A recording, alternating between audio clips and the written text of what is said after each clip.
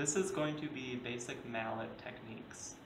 In the music, you will see that there are little plus signs where you're supposed to use mallets in the music.